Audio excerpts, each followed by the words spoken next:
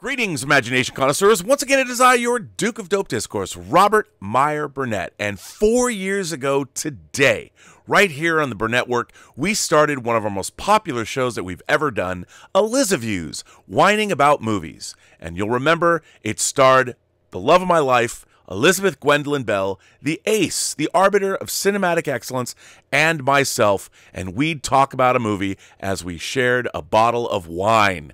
We're going to bring the show back, but because the channel's grown so much since then, and there's a lot of people that never saw Whining About Movies, because, let's face it, who goes back and digs into your old YouTube playlists? I mean, I do, but most people don't.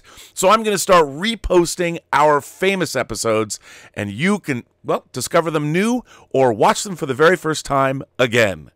So without further ado, please once again join us for Elizaviews Whining About Movies all the way back to March 8th, 2020, and our first debut episode review of David Cronenberg's 1983 Videodrome. Well, we're live. We are. We're live. You ready? You excited about the show? We're live. I am. Are you ready? I'm super excited. Tallulah and Gilbert are here. Yes, they are. Well, why don't we just jump into it? Let's see how it's gonna work. Let's see how it's gonna go. All right, let's do this thing. All right, should be interesting. Well, greetings, imagination connoisseurs. Once again, it is I, your Viceroy of Verisimilitude, your Master of Fun and Wonder, your Duke of Dope Discourse, your Chancellor of Cheerfulness, Robert Meyer Burnett, with a new show. The first episode of our new show, and of course, Tallulah's excited about it. Gilbert and Tallulah are here tonight. They might bark. That's part of the show. But this show right now that you're about to watch is Elizaviews with Elizabeth Gwendolyn Bell. Hello, Elizabeth. This is your show. What do you have to say to the folks at home? Hang on now. Remember, let me change that camera. There, look right there. What do you have to say about... Whoa, Gilbert. What are we doing tonight? What is this show about? Yeah, so, okay, Gilbert's eating your trash. Yeah, so we're watching movies, and we're drinking wine, and we're talking about the movies. Now, the premise of this show is I'm showing Elizabeth a movie she's never seen before. She doesn't know anything about it. She doesn't know why I'm showing it to her, and I don't tell her anything about it except the title, and then the movie starts. Yeah. And of course, before we begin this discussion, I think it's time we pour our wine. And tonight, we have a very interesting drop. We've got a Pinot Noir, Bewitched. Would you like to tell anybody anything about this wine? Well, I don't know much about it, but it's from the Russian River Valley. Yes, and we found this, and why did we buy this wine today? It was on sale. So, Rob chose this wine because it was a $50 wine that was half off. So we got a $50 bottle of wine for $25. For $25. That's pretty good. Yeah. So I'm going to pour a little bit for you to try, of course. And before you get started, I will let you... I have let this breathe. It's been breathing already. So why don't you tell the folks at home about this Bewitched wine? Oh, well, I didn't know we were doing an actual wine tasting. Oh, yeah.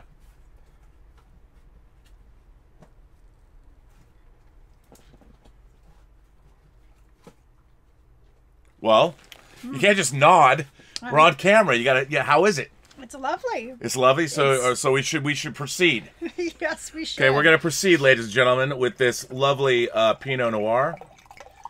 And wow, that's quite a pour. Quite a pour. That's what this show's all about. Not quite ripped with Rob. But now I think, as is customary in Elizaviews, we're gonna toast to the filmmaker, and we're going to toast to his film. It could be a her, could be a him, but in this case, we have picked the 6th feature film from the Canadian master of body horror, his 1983 Videodrome. And here's to Hassan Chavez for calling it Videodrome. First of all, let's clink our glasses to Videodrome, ladies and gentlemen. This is the Criterion Blu-ray of Videodrome. Now, quite a drop. Now, first of all, had you ever heard of this movie before? I heard the name. I knew nothing about it. Nothing about it? Nothing. So, we put it on. I didn't tell you anything about it. No. And about 10 minutes into the movie, What did you say to me? I was pretty upset. I was like, what are you showing me? I hate this. Turn it off.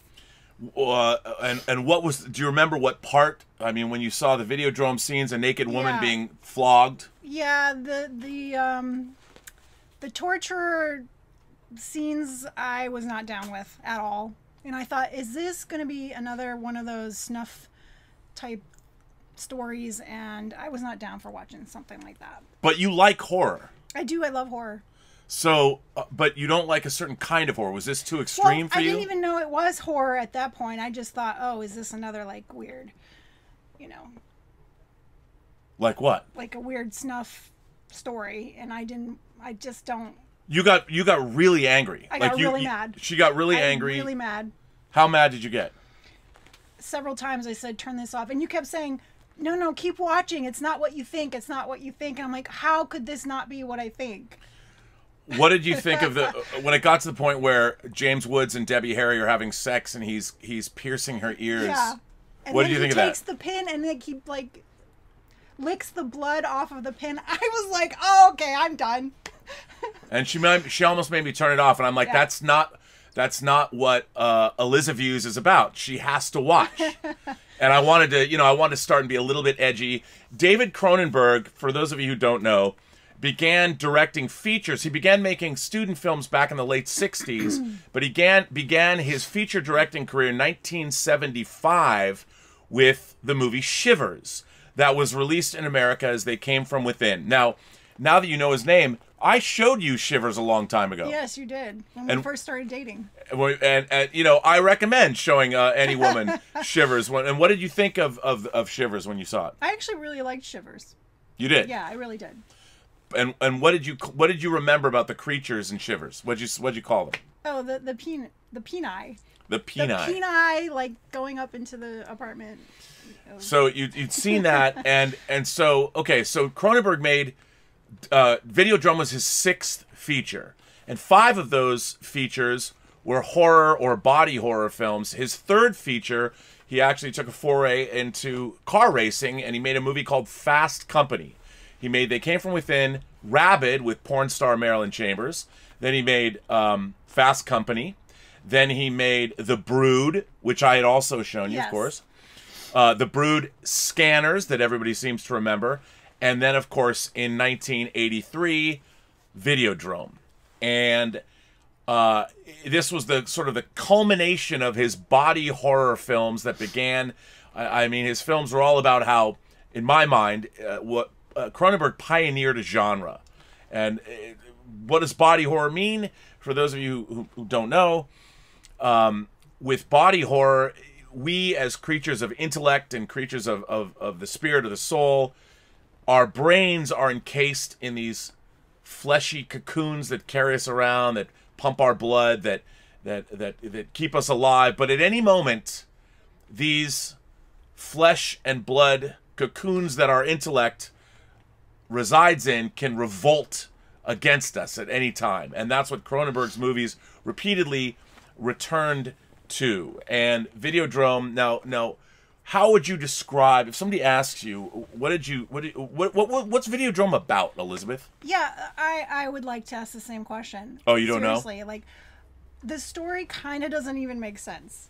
Like, why would they want to kill all of humanity? What is the point of Videodrome? I still don't get what that is. Well, why? And why would they want to broadcast this and take over everyone, and to what point? Well, doesn't everybody want power? It's a little ambiguous, I'll grant you. Yeah. But now, let me ask you this. Of course, Videodrome is about a pirate, basically a scuzzy cable TV station. He owns his own, he runs his station, Civic TV, out of Toronto. And he's looking for something new and tough, something to entice his viewers. And he thinks that sex and murder is something that his viewers might like. And in a certain way, don't you think Videodrome has come true? Oh, yeah. Yeah, I can see that. Well, I mean, how do you feel about when you have reality television and... Totally. It's totally like reality television taking over your mind. Yeah. Now, when the film began, you didn't like the torture. What did you think of the S&M relationship? What did you think of Debbie Harry's character, Debbie Harry from Blondie. She likes to be cut. She likes to be burned with cigarettes. She is truly into S&M. And when she watches the Videodrome broadcast, she says that she's made for that show. Yeah. So, Lula, you have to stop. The dogs are playing. It's They're part of the show. wrestling on the couch. So what did you think of the S&M aspects of that? Did it turn you on? Well, I'm not into S&M, but I can see how people can be. So, I mean, if that was her thing, I totally could get that, and that she really wanted to go and experience that, the Videodrome show, as they called it. I personally am not into that. You don't want people to burn cigarettes on your breasts? I really don't. Or cut you with a razor blade? Or pierce my ears. And yeah. None of that? No. Well, how'd you feel about James Woods as Max Wren? What'd you think of him in the role? I think he was great in the role. I mean, especially at first, he was like, "What? You want me to cut you? Like what?" Like he was looking for sex and violence, but he didn't want any part of being in this relationship. Yeah, he had no problem watching it, but then when it came down to it, when she asked him to cut her, he was like, "Oh, really? No." And there's a great moment where he looks at her shoulder. She says, "Why don't you cut me here?" And he sees that she's already been cut, and he says, "It looks like somebody beat me to it." Yeah. But he still goes. He goes through with that. So, and how did you feel about things like people are smoking all the way through this movie? Did you find that when you're watching it? Did you think there was too much smoking? Now that we don't have smoking in movies, but everybody's smoking in this film. No, I think it was appropriate for the time. I mean, all those films had smoking, and I mean, it was the 80s, early 80s, so yeah, it didn't bother me at all. Now, all of the shows, the softcore pornography, like Samurai Dreams and Apollo and Dionysus, and all these shows that people are trying to sell Max Wren. What did you think about that? Did you ever watch softcore porn on cable? Well, I didn't have cable growing up, so basically no. What about as you got older? Yeah, maybe like I found the Red Shoe Diaries or something. Oh, that's good. Zalman King. I love Red Shoe Diaries. Don't you all? I think I was much older when I discovered that. So, okay, so let me ask you, when the film, when the plot, he started to hallucinate, and like you saw video cassettes breathing, and the television was alive, yeah. and how did you feel about the hallucination? I thought the hallucinations were kind of cool. I liked that aspect of the movie. Yeah, I just didn't quite get how and why. Well, there's a character named Brian Oblivion, this television prophet who only appears on television, and he says that the cathode ray tube, meaning we don't even have CRT tubes anymore. That's what a television used to be. The cathode ray tube was the retina of the mind's eye. Right. That everything that you see on television became reality. What did you think of Brian Oblivion and his pontificating about what television means to the human psyche? Yeah, I mean, he was really into television. Yeah, it was weird that he put so much importance in the TV. Did you, when you were growing up, I mean, did the TV dominate your life? Did you have shows you watched? Did you have to like... Oh, yeah, I was totally addicted to television. I mean, I'd come home from school and just start watching TV until I went to bed. What were some of the shows that you watched? I watched everything. Anything I could watch, I would watch it. I mean, did you like sitcoms? Did you like... I loved it all. I loved it all. Sitcoms. You didn't have a favorite show? Oh, a favorite show? Well, I mean, when you're talking about the whole span of your childhood, there's so many shows. Well, yeah. What were some of them? Oh, wow. I should have thought of this before. I know. I gave you no prep time. The whole part of it. This whole show is about ambushing her. Yeah. And well, I should drink some more wine, maybe then. Yeah, loosen up. She's very nervous. This is her first show. I talked her into this. I'm foisting this on her, so we'll see how this goes. We're only 13 minutes into an hour here. Oh my god. So I mean, I know you got to wind you up now. When you're watching something like this, were you interested as the movie moved along? Did you get more and more interested in what was going on after you knew it wasn't about just torture and murder? Yeah. Once he starts hallucinating, I'm like, okay, this is getting kind of interesting. Yeah, and then changed for me. And I was surprised because I thought, how could this, you know, become something that I want to watch? But it did. So when did you remember when that moment came when you thought it was just about, it was, you were literally yelling. You were yelling at me. Yeah, I was so mad. She was really, really angry that I was showing her. If this is another 8mm, I am not watching this. Well, that's really interesting. Talk about that, because you did bring up 8mm, of course. It's a movie that Andy Kevin Walker, who wrote Seven, wrote. What did you think of 8mm, and why did this movie remind you of that? Well, first of all, I saw it years ago, and I've tried to forget it. I mean, it just really traumatized me. I just was very naive and had no idea that that kind of stuff even existed. So when I watched it, I felt traumatized, and I never wanted to be exposed to something like that again. And you felt that Videodrome was similar to 8mm? Well, yeah, when they're showing, like, torture, they're, like, whipping this girl, and she's, you know, being tortured, I was like, this looks like a snuff film to me, and I'm not cool with this. Have you ever seen Hostel? No. Have you seen Hostel 2? No. Well, okay.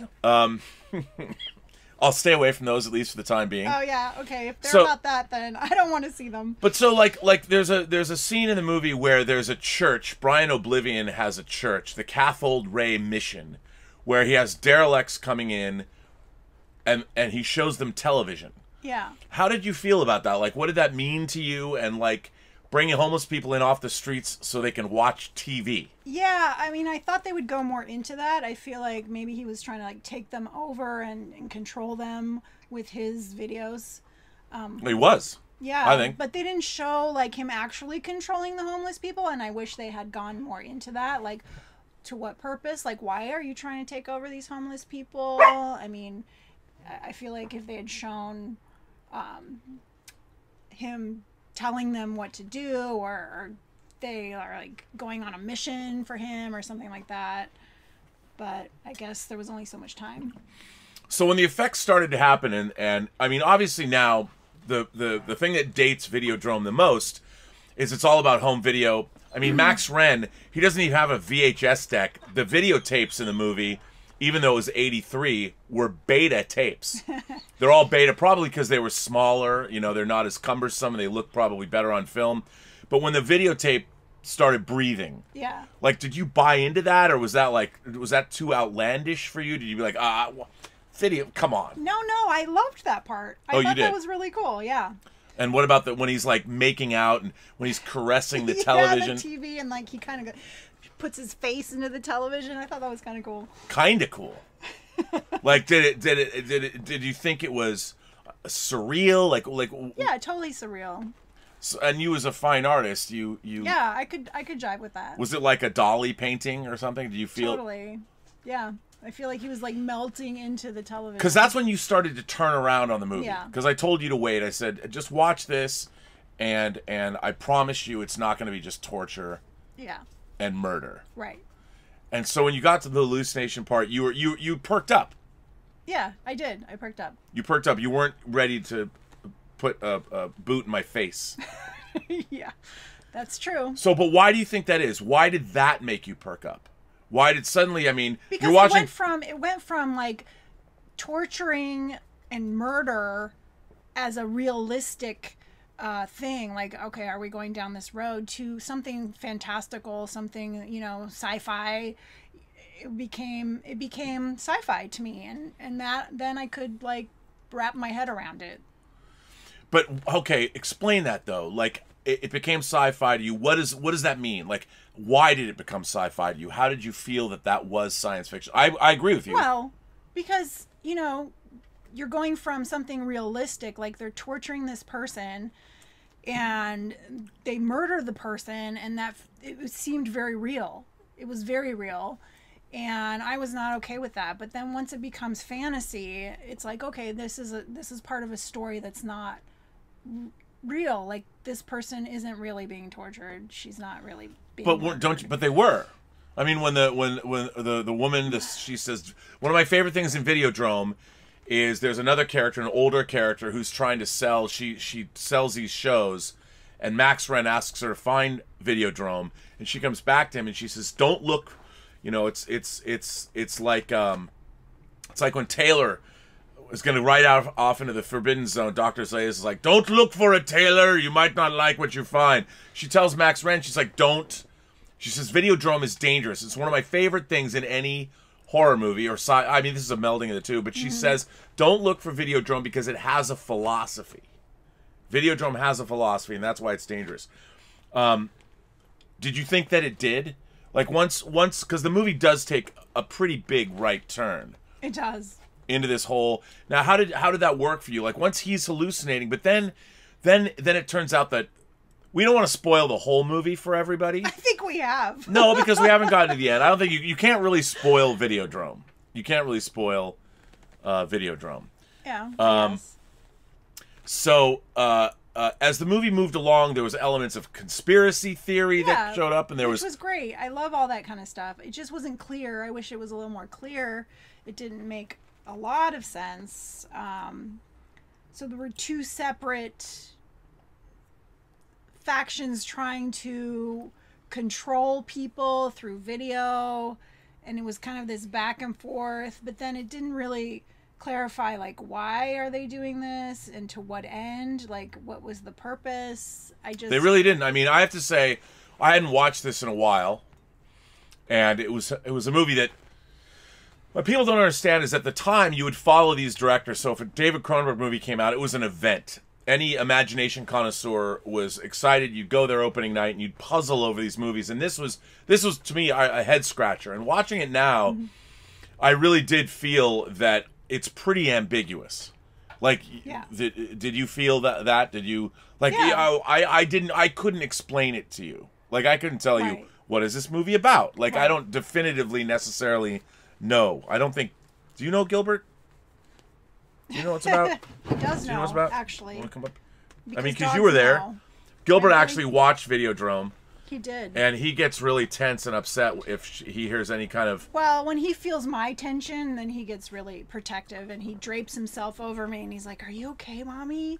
Yeah, and he was like that when you were yelling at me. Yeah, he was not happy that I was upset with you. The most tense he ever was in the Game of Thrones episode, The Long Night. Oh my goodness, yes. He was so freaked out because we were so freaked out. We were freaked out by the dragon and. Well, no, when the White Walkers come. Yeah. The Battle of Winterfell. Yeah, he was very upset. He didn't understand. He could feel it. We weren't even saying anything. We were just like the tension in the air, and he was like. So now you realize that you had already seen The Brood. Yes. So after it was over, what did you say to me? Yeah, because I'm like, this feels a lot like that movie, and I couldn't think of the name because I never remember names of movies or actors or anything. So I was like, Rob, what was that movie you showed me where that alien baby thing is like coming out of her stomach? Like, what is that movie? You know? This was the first thing Elizabeth said to me when Videodrome was over. She said this. Yeah. Which is, of course, I think the best of Cronenberg's first 6 body horror movies before he made Dead Zone. And I think that The Brood is a devastating horror film. And it's so great because it's about what divorce can do and what the destruction of the family can do to children and spouses and all that. But you nailed it. You knew. I knew it was the same feel. I was like, maybe the same person made this movie. I was like... Yeah, I totally. I was very proud of her when the first thing she said was it like The Brood? You know, was it like that? Yeah. So, what else can you tell me about Videodrome? I mean, as far as you said you like horror. Yes. Would you recommend this movie to anybody? Well, I mean, you have to like classic horror because this is definitely not like horror you would see today.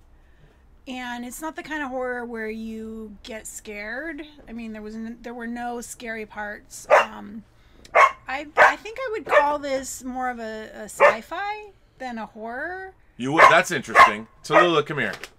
Yeah. Why would you call it more sci-fi than horror? Because, like I said, like there were no moments that I felt scared. Well, you were angry. I mean, the movie made you angry. It made me angry. And I mean, isn't murder and torture horror?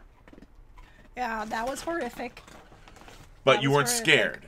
But it felt more science fiction to me. Once he starts hallucinating, it felt very science fiction. Now, what about, I mean, as an artist, there was a lot of surrealism in here, like the incongruous images, like living. Obviously, a videotape is not alive, but when you have how did you feel about making like these inanimate objects live? I loved that part. I loved it. I thought it was really cool. Yeah, like a dolly with the melting clocks and all that. It just was very cool.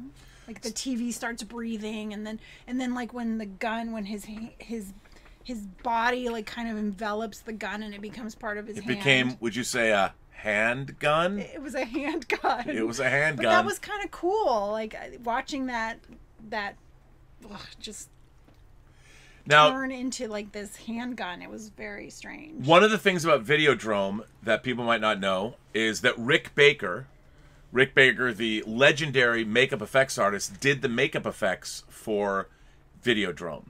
And he won the first Oscar for makeup effects in at the 82 Oscars for the 81 films for American Werewolf in London. This was after that. How did you feel about the makeup effects work? I mean, obviously there's no CGI, so it was all practical. Yeah. How did you feel about the makeup effects? I thought it was great. I thought it looked really, really cool. Like when you see the gun start growing these, like, I don't know, tendrils that like go through his skin, and then the skin starts like enveloping the gun. I just thought it was like really, really well done. Very cool. Very cool. Now, this idea that you know, the new flesh, long live the new flesh, and they're talking about, you know, the Videodrome signal will mutate your brain, and they talk about how Brian Oblivion passed away, but he thought that it was the Videodrome signal that was causing the tumor, but then the tumor was causing the hallucinations. Right. And this is a hey, come on. This is a common theme in again with body horror, the revolt of the body against the intellect, the mind, literally eating the mind from the inside out via a tumor. How do you feel about the whole like body horror thing? You know, Shivers, the creatures would turn you basically into these sex-crazed maniacs, and in The Brood, you had a woman externalizing her rage. Psychoplasmics, Dr. Hal Raglan, you know, when her rage manifests as she's literally growing, she's externalizing her rage and turning them into these children. How do you feel about the whole idea of body horror as a genre, and what do you think, Cronenberg, do you think his message is relevant? I love the body horror stuff. I mean, I think that's the most interesting part of his movies. Like you said, like her anger becoming this creature coming out of her. It's just really intense. Now you've had to deal with, you know, you've had to deal with your own scares of your own body and things that you've had to deal with. Does that resonate with you? I mean, obviously you're the mother of two. So you understand, I mean, you've given birth, you've created life. Yeah. Maybe having children is the ultimate example of that, because there's literally parasites living horror. Yeah, because parasites are living inside your body. Totally. Like, what was that like? Well, like, I mean, I have to say my body did not live being pregnant. I was not one of those women. I was sick the entire time. My body was like, get this out of me. Both of my children were born 3 weeks early. Like, my body was not happy with having this alien inside of it. So you could relate to the idea of body horror. Totally. Because you lived it. Yes, I lived it. And in watching these movies, you know, men, it was very, Max Wren, it was very male-centric, but we've seen, like, his Shivers is dealing with reproduction and all of that, so he doesn't shy away from the sexual impulse or the idea of gestating creatures in your bodies. Now, I asked you if you had seen David Cronenberg's The Fly with Jeff Goldblum, and when I asked you about that, when I said, had you seen The Fly, what did you say to me? No, I have not seen The Fly. She's not seen Cronenberg's The Fly, ladies and gentlemen. Has not seen The Fly. I have not seen The Fly. So you haven't seen The Fly. Now, of course, I have to show this to Elizabeth. And, yes, I have to see that. Yeah, so now ultimately, if you had to tell somebody, like your friend Julia loves horror movies. Well, we kind of went into horror together. Now, tell people your background. What is your background, and where did you come from? And talk about why you didn't grow up watching horror. I grew up pretty conservative, conservative Christian. Although within the Christian faith, I think we were kind of a liberal family, but still Christian. And so I did not grow up watching any kind of horror film. Were you curious about it? Not when I was younger. I mean, when I was really young, my parents were watching Jaws, and they told me to go to bed, and I snuck down, and I was watching from around the corner, and I was really, really young, and it traumatized me. I was so afraid. I was really afraid, like, that Jaws was going to come out of the toilet and eat me. Like, I was that... Come on. Yes, I was scared. And they told me not to watch, but I did. So after that, I was like, I'm not even interested in anything scary. I don't ever want to watch anything scary. What was the first horror movie you ever saw? I think it was Werewolf in London. Is that what American Werewolf? Rick Baker, American Werewolf in London. Yeah. So my friend and I, Julia, we were like, okay, let's start watching. No, wait, how old were you? This was only a few years ago. Yeah, but tell people how old you were. When I started watching horror? Yeah, I mean, a few years ago. It was like 15 years ago. No, not 15 years ago. I would say 7 years ago. You never watched a horror movie until 7 years ago. I probably had seen a few, but nothing like super scary, I think. I mean, you were married for 17 years. Yeah. You didn't watch horror movies with your husband? No, not really. Well, because he was a Adventist preacher too. Yeah. Did he have a religious reason for not watching horror movies? No, we just didn't. It wasn't something we were interested in. How did horror movies jibe with your religious beliefs? Like, did you find that your upbringing... I mean, I know you became less and less conservative as you got older. I mean, by the time I started watching horror, I was not. So you've fallen from the faith? Yeah. Wow, okay, you've fallen from the faith. But yet you still don't like it when I talk about Easter being the first zombie holiday. Yeah, because you're being rude and you're being, people believe in that, and when you do that, it's like, it's not good. Not good. No. You shouldn't make fun of other people's beliefs. I wasn't making fun of other people's beliefs. I was just, No, that's not funny. Sorry. Okay, well, so when you started watching horror films, did you find that certain things affected you because of your belief system more than they might have otherwise? Not really. By then I was like ready to watch horror and all kinds of stuff, so. Oh, you're ready to break free of the shackles of your beliefs. Yes, actually, yes. Yeah. And American Werewolf was the first horror movie you watched. Are there other horror movies that really... What are some of your favorite horror movies? Oh, I love the Insidious movies. I think they're fantastic. You got to meet James Wan. I did. I got to tell him about my favorite part in Insidious 2. I know. We meet James Wan. I introduced her to James Wan at Charlie de Lauzirica's party. And she the first thing that comes out of her mouth, she doesn't talk about Insidious. She talks about Insidious. And what did you tell him? What did you tell James Wan? Well, because there's this one scene where you hear the baby in the baby monitor, and then you hear a slap and a wail, and then the mother's running up the stairs. Like, I just absolutely... And then the door slams in her face, and it just was like... Oh my God, they slapped a baby. Yeah. And James Wan loved hearing that. Yeah. He really loved hearing that. I thought that was terrific. Well, listen, there are some super chats here that people have fired in. We might as well get to those. The first being Sam O'Neill sent in a super chat, actually two super chats.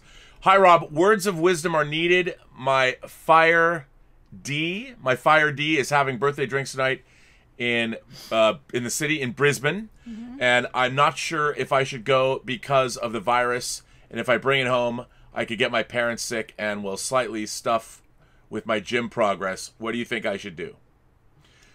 What do you think he should do? You've gone. I mean, that's a big concern. I mean, I have older parents too, and my inclination would be to be super careful. But you're in a bar. So, I mean, why don't if you can, Yeah, you can exactly. You're in drink a hard bar drinks. and you're very close. You're standing very close to people. I mean, I don't know how far along the virus is in Brisbane, but yeah, I probably would not go personally. See, I think you're in a bar. I think you should drink copious amounts of whiskey. It's a birthday party. Just keep, dipping your fingers in your whiskey and rubbing rubbing the hard liquor on your hand. And remember, don't drink beer, drink hard liquor, or drink hard liquor with a beer in addition to that. I mean, there's some great, if you're in Brisbane, you're in Australia, I'm a big fan of Cooper's. So, I would drink hard liquor and booze. Booze it up. I don't know if that has anything to do with the virus, but anyway. Paul Gilmore tips $1 and says, I want to be just like you when I'm all grown up. Do you think that somebody should aspire to be me? Like, you've lived with me. We've been together now for 5 years. You've gotten to know me pretty well. Do you think anyone should possibly aspire to be like me when they get older? Parts of you, for sure. Which parts of that? Which parts of those? Well, I mean, you're very knowledgeable. You know a lot about movies. You can just whip it up. Yeah, but that doesn't pay the rent. I mean. Well, I mean, other than that, that's it. I know a lot about you're movies. You're very talented. You're very creative. I mean, that's all wonderful stuff. That's not very personal, though. What? Like, in terms of personal, like, do you think that am I a good person? Should Paul be definitely. You're one of the nicest guys I know. Absolutely. Do you know a lot of guys? I mean, I'm not young, so. Oh, that's true. You look good though. Come on. Yeah. Movie Fanobi, Steve. Movie Fanobi. I did not know your name was Steve. Steve is a longtime watcher of this. Mm-hmm. Hey Rob, great seeing you in Irwin today in the public match. Now no one can complain that you never showed up. Love you, man. Get Videodrome on Rob's observations. She's in LA 3 weeks. Keep up the great work. I love Videodrome. Thank you for that. What Movie Fanobi is talking about is, of course, my team, the Burning Droogs, are doing well in the movie Trivia Schmodown. Ethan Irwin, big time. Ethan Irwin. That was his first match as a Burning Droog, and he emerged victorious against Jeff Snyder. So thank you for that, Movie Fanobi. We will continue to go on. Paul Gilmore sends in another tip and says, my parents were married on Friday the 13th. I was born years later, and they've been married for 55 years. Wow. It's just like in When Harry Met Sally. 55 years later, we still married. Yes. So, well, good on your parents. Tell them, ask them what their first horror movie they ever saw was. Good things do happen on Friday the 13th, says Paul. It is Friday the 13th tonight. That is true. It's true. Wow. So, Garen Gillum sends in a tip and says, Rob, it just so happens I watched Videodrome the other day. I didn't consider for 1 second asking my wife to watch it.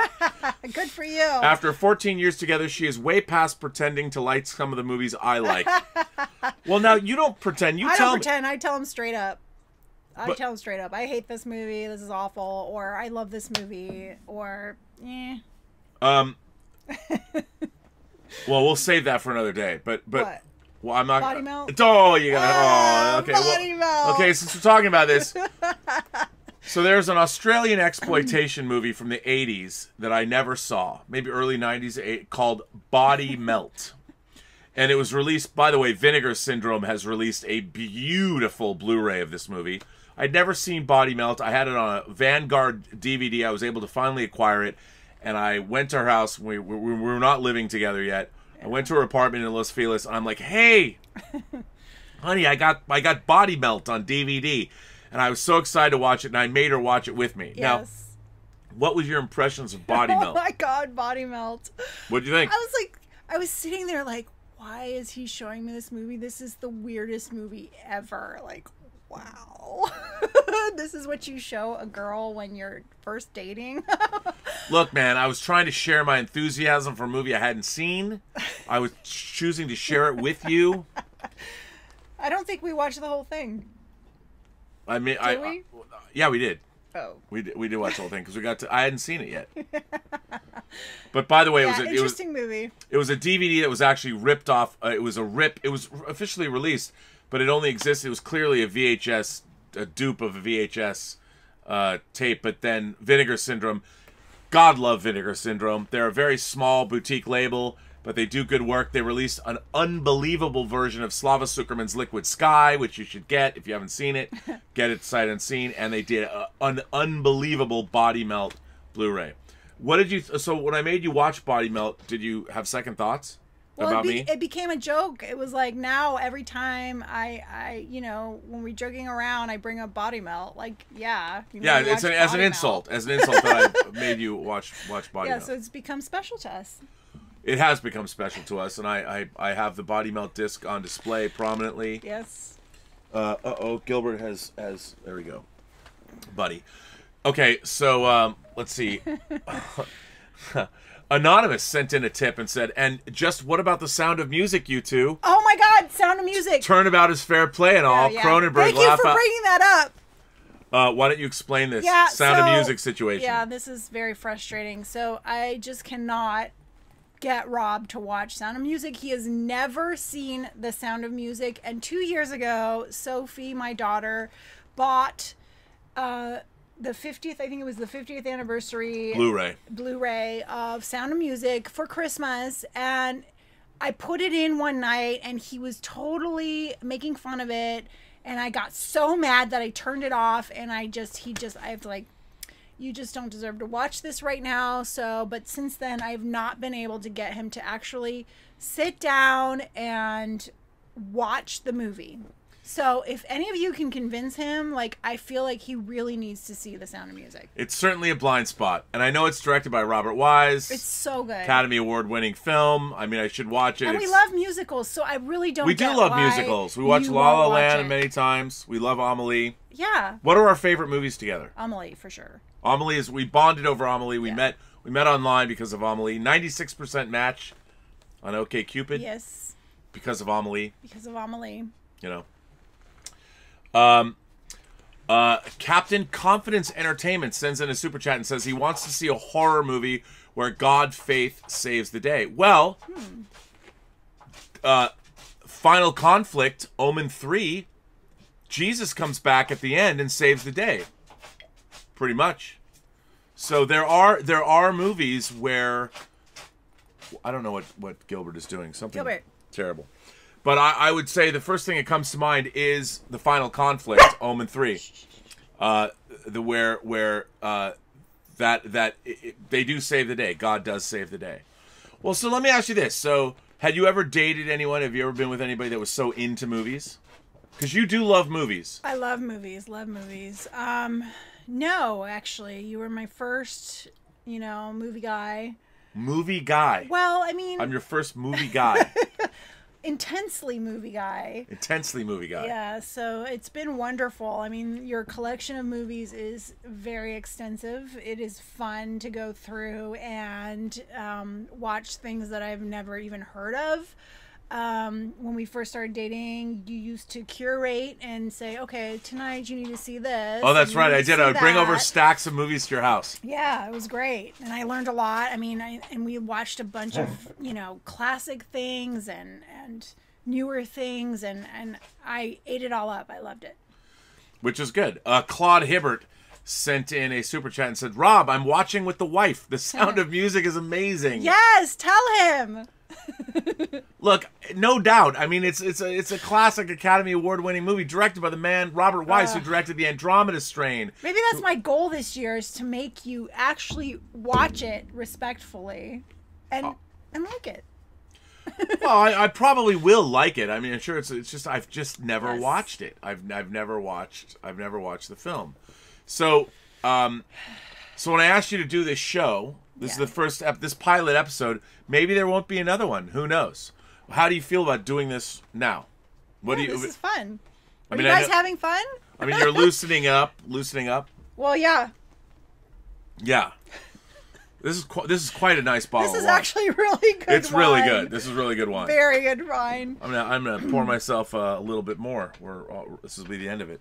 Oh well, give me a little more. Oh, I like that. Okay, there you go. Okay, thank you. And I'll kill that bottle. There's the. There it goes. There it goes. Okay, so by the way, what we're drinking tonight is Bewitched Pinot Noir. Actually, hang on. Let me go back to the. So people can see this. By the way, this show is not in any way sponsored by Bewitched Pinot Noir. Yeah, but it's really, really good. It's really, really good. Russian River Valley. I would recommend this. This is a fine, fine, fine bottle of wine. Yeah, it's very good. And we got this at Vaughn's. It was $25 off. So if you go to the Vaughn's here on Sierra Madre. Yes. On Sierra Madre in Pasadena. I'm sure all the Vons have it on sale. They might have it on sale. They don't have any toilet paper, but they have this fine drop for you. Yes. So now back to the idea of horror films, and you haven't seen The Fly. You haven't seen. I gave her daughter, Zoe, a framed one sheet I had for the movie Crash. Cronenberg's film Crash. Now, how do you feel? You've never seen Crash. No, but then when you explain to me what it is, I don't ever want Zoe to see that movie. She's Even 19. Though the poster No, is 19. hanging in her room. No. Well, what's really great is Crash has been restored in 4K, and it's available on Amazon Germany. It's first place it'll be out, and I do have it on pre-order.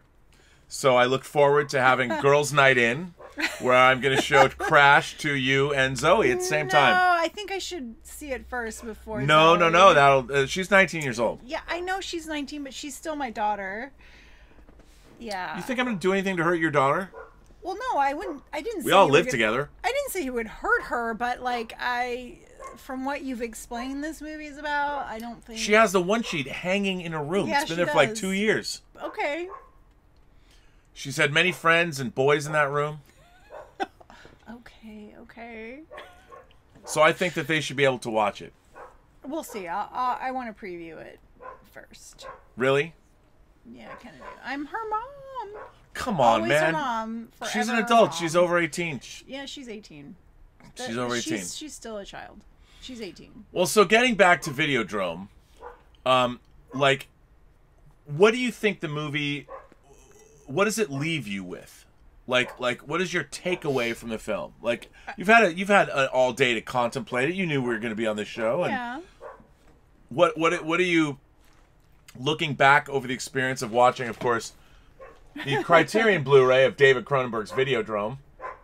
By the way, Criterion knocked it out of the park with this. It's quite. And by the way, can I just say, when you take out the disc, it looks like a beta cassette, and it's not a VHS cassette. It's beta. It's a little elongated, but long live the new flesh. Kudos to Criterion. It'd be great if it started breathing and stuff. And Yeah. things were like- Well, that's good. It's great if it start breathing. You're absolutely right about that. So, if you're still buying physical media and you haven't yet acquired this at the next Barnes & Noble sale, I highly recommend Videodrome. Yeah, okay, Rob, but let me ask you, how many versions of this do you have? Oh, okay. You got to go there? Yeah, I gotta go there. I only have one. That's the only one I have. What? I only have one. So why Okay, don't guys, everybody, Rob has like multiple versions of the same film. Okay. So, like, which you always... I'm surprised he only has one of these because normally it's about 4. The average is 4 versions of every movie. That isn't true. That's why his collection is so huge. That isn't true. I have 4 versions of just a few movies, like To Live and Die in L.A. What was the movie today you were telling me you were going to get, again, another version of it? Oh, okay. Okay, that one you probably have 10 versions. Okay, you want to go there? Dawn of the Dead? Yeah. I told you, Second Sights, they announced that Dawn of the Dead is dropping. Pre-orders begin March. How many people think that 10 versions of one movie is a little too much? Not when it comes to George Romero's Dawn of the Dead. I have a fetishistic attachment to this movie and owning it. Yeah, but when's the last time you watched it? Well, the last time I watched it... Probably didn't you when go you and see showed it? me. Yeah, but no. I'll tell you when the last time I watched Dawn of the Dead was. I watched the 4K version with Bill Hunt at his house on his giant home theater screen to look at how the 4K version looked. And when the But did you watch the whole thing? No. We didn't watch the whole thing. Okay. I've seen the movie 100 times. So I want to see what the transfer looked like. So, okay, if you've seen it 100 times, why do you need like 10 versions of it? Because you got to get the best version, and each version's different. I mean, there's something about... Okay, so you own the best version, but you've never No, the best version has watched- never come out yet, and that's what Second Sight, the UK video company's Second Sight, like here. Okay, but you're gonna get the best version. Are you gonna watch it? Yeah, I'm gonna watch it, and I can't wait to Are get you it. gonna watch it all the way through? I'm gonna watch it all the way through. So what are you talking about? I mean, why you gotta be I that don't way? know, guys. Come on, man. I don't know. Well, yes, I'm gonna watch all the way through. I've seen Dawn of the Dead. It was the first bootleg. By the way, Dawn of the Dead, for those of you keeping score, was the very first bootleg video cassette I ever owned. Before it was released on Thorn EMI Home Video, which is the first VHS release of Dawn of the Dead, these guys that gave me my first job, Bud Warner and Steve Pitcher. Bud Warner he showed me I Drink Your Blood. He showed me Texas Chainsaw. He showed me all these things. While Simon Gilmore sends in a super chat and says, "You guys are just like my parents." Oh shit! I love it. Well, thanks, Simon. Wow, Simon's a good man, good guy. Your parents are rad. Say. They must be. Give him a big happy hi and hello. We're like his parents. We're like his parents. Wow. You know, I'm glad, because if you had friends over, I'd be like, "Hey, you guys want to watch Videodrome?" You want to watch Sound of Music? No. How about Crash? Why don't we watch Crash? Why don't we all gather together? Let's watch a Serbian film. You're Serbian. You're half Serbian. Oh, okay, don't bring that up, please. Okay, not a Serbian film, but let's talk about your background. Yes. Hey. Wait, Vesna's probably not watching this, but Aww. this, ladies and gentlemen, is my favorite Yugoslavian movie. It's in Serbo-Croatian. And yes, by the way, this is a VHS tape. I do have this on Laserdisc as well, and DVD. If you've not seen this movie, Josip, Vesna, I'm telling you, Hey Baba Reba, I love this film. I'm sure they've seen it. This is, it's not called Hey Baba Reba in, I love this movie, but it is in Serbo-Croatian with English subtitles, just so you know. Yeah, I've never seen it. It's really, really good. So tell people about your background. You're of mixed nationalities. Yes, so both my parents immigrated together to this country. My mother's French, and my father is Serbian, or was Serbian. So Serbian French, and are they movie lovers? Your mom's kind of a movie lover. Both my parents loved movies. My dad absolutely loved movies, and he even directed plays and things like that. Like he really loved that. The Echo Base Network. By the way, if you guys, Echo Base Network is somebody who's been they've been very supportive. They did a documentary on the on the sequel trilogy, the response to Disney's Star Wars sequel trilogy. They just passed 100,000 views. I wasn't able to go on their 100,000 views party, but the Echo Base Network is great. They send in a super chat and they say, "Robert Meyer Burnett, you let girls in your garage?" Yeah, because we have cooties. No, I do let girls in my garage. I got a couch. I got a couch right there. Oh, what are you implying? Well, I'm just saying. I mean, you know, you're like you're like the only girl that comes in here regularly. It's not like. Oh, because you have girls come in here that are not regular. Well, no, Tallulah. Tallulah and Tallulah is here. Tallulah, come here. The only girl that comes in here is this bitch. Aww, right? She's a sweetie. This is Tallulah. She is half Irish setter and half doodle. Poodle. Oh, I said half doodle? Yeah. Half poodle. She's full doodle. She's full doodle, but she's half Irish setter and half poodle. Yeah. Aren't you? Here, give me a kiss, Oh, baby. Gilbert's jealous. Oh, yes. Look at that. Oh, yes. She loves to lick my face. Oh, she's a sweetheart. I was born. It's like Chevy Chase and Caddyshack. I was born to love you. I was born to lick your face. I was born to rub you, but you were born to rub me first. That is a deep cut. So, Ben Rayner sends in a super chat and said, "Loved the Schmodown match today, R&B. You know why you did? Because the Burning Droogs won. A lot of people counted me out as far as the Schmodown is concerned, but our team, the Burning Droogs, we kicked ass.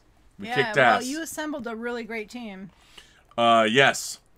Echo Base Network sends a super chat and says, "We love you guys, and you are part of the Echo Base Network as well."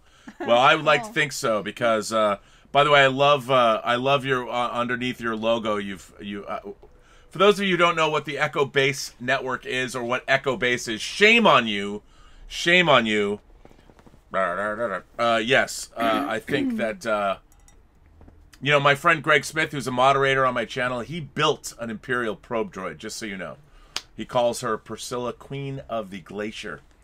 So thank you for that. So ultimately, let's go back to our movie. And if you haven't known what this is, it's Videodrome. Directed by David Cronenberg, his 6th feature film. Now, ultimately, what are your wrap-up thoughts? It's your first show. It's your show. Elizaviews. Great name. Great name. This is Elizaviews. This is going to be this new show. We'll see if people like this. I don't know. Maybe no one will watch it, but we've got a decent amount of you here. We love having you. Let us know if you like this. Yeah, tell us what you want. If you hate it, we won't do it anymore. I mean, she's only been on the Comic-Con show and this show, but I figured why not? I mean, I think whining about movies. Yes, cheers to about that. Movies. Salud. It's all about the wine. Gilbert, you're not eating anything, are you? So, ultimately, why would you, in summation, what would you tell somebody about Videodrome? What would you say? Yeah, I mean, I guess if you like classic films, older films, and you like strange sci-fi, horror, watch it. Otherwise, you might not like it. Well, I mean, I think it's compelling. It's a little dated because obviously the video technology is ancient. So, well, yeah, but you have to take that into context, like when you're watching it, and if you do that, you might kind of enjoy it. Now, I'm going to tell people. I'll tell people. I worked for one of the producers of Videodrome, Pierre David, and the Image organization. I was a reader for his company. A reader means I read screenplays for his company. And when I was there, I was reading things like Scanner Cop. And one of the things that I had pitched was, and this is probably in the mid-90s when I was working for Pierre David, and he had produced a number of Cronenberg's movies with his partner, Victor Solnicki. And I had suggested back in the 90s that you could do an internet remake of Videodrome, or Videodrome 2, The New Flesh, or something, and they never went for it. But I still think I still think that Videodrome somebody should either remake it or do a sequel about the internet. Oh, that would be cool. Would that be cool? Yeah. By the way, Robert Benham sent in a super chat and says, "Love the new show, Rob and Elizabeth. Keep it up." Awesome. So cheers to Robert. What should we watch next? No, you can't. No, they don't get to pick. Sorry, you guys don't get to pick. Rob gets to pick. I get to pick. I'm the curator of this channel. Sorry, don't give suggestions, please. Oh, hey, Dieter Bastian. Remember Dieter? He sent the video in. Yes. Hey, Rob, it's shiny. It's shiny. Yeah, you like that video. Yeah. Dieter's awesome. Dieter Bastian is from Deutschland.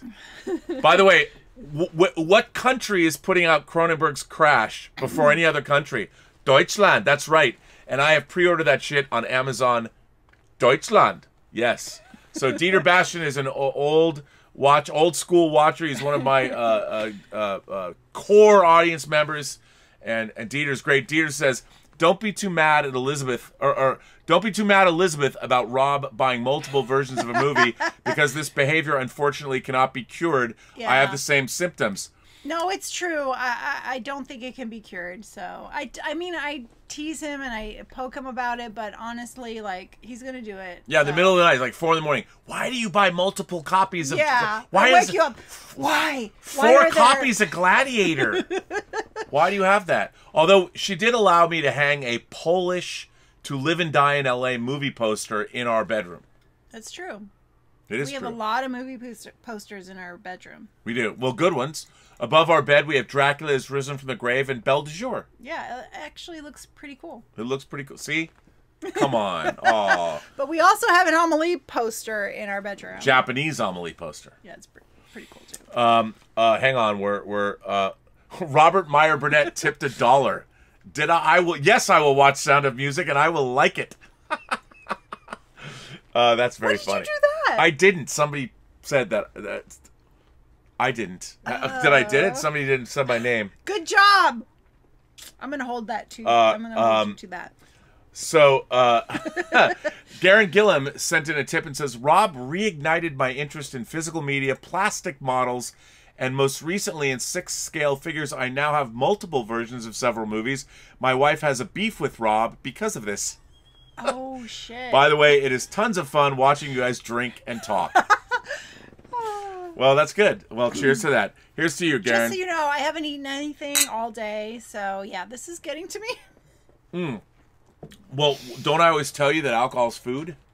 This is grapes. That's true. It's full of calories. Well, it's food you can live off. You can live off beer.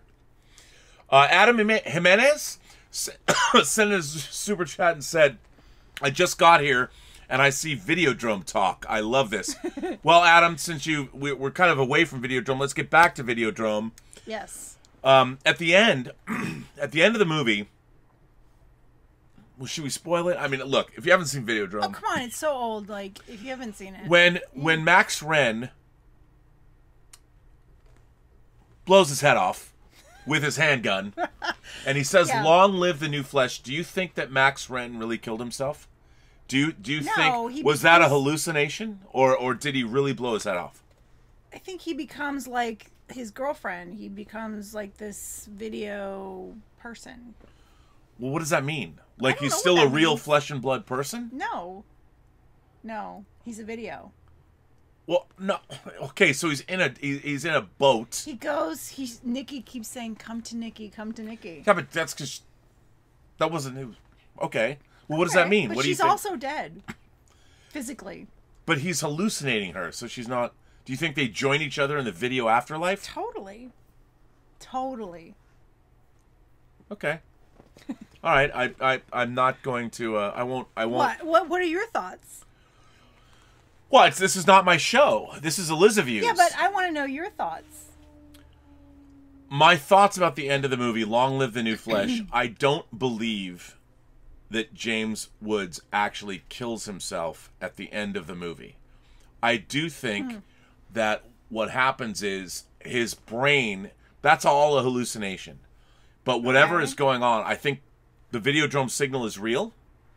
I don't think it's all, I think there's a real thing, and that I think what happens with his mind is whatever the tumor that's been growing in his brain, I think that is the transition point where his perception of reality irrevocably changes into whatever it is that is. We don't know what that is yet. But I don't think he actually kills himself in the movie. At least that's my reading of the film. That his mind, the tumor is real. Like Brian Oblivion, he died. But Max Wren transcends that and becomes something else. Interesting. I have to think about that. Sadu's Screening Room sent in a super chat and said, Lamau. Imagine the obesity rates if alcohol was food. Dude. Yeah, totally, right? I think they would go down. I mean, wine speeds you up. Well, look at the obesity rates already. Yeah, but except people drink this with food. We're drinking this without food. Whining about movies. Claude Hibbert sends in another super chat and says, whining about movies should review The Sound of Music or Amelie. Yes! Both! Now okay, since you brought up Amelie, tell the folks out there where I took you. Oh, okay, so the director... Jean-Pierre Jeunet. Yes, so there was a screening of Amelie. It was just last year. Mm-hmm. Because it was the 20th anniversary? 20th? Yes. Okay. So, well, it wasn't the 20th anniversary, but it was close. I think the 20th anniversary is next year, the 20th. Oh, so why the screening?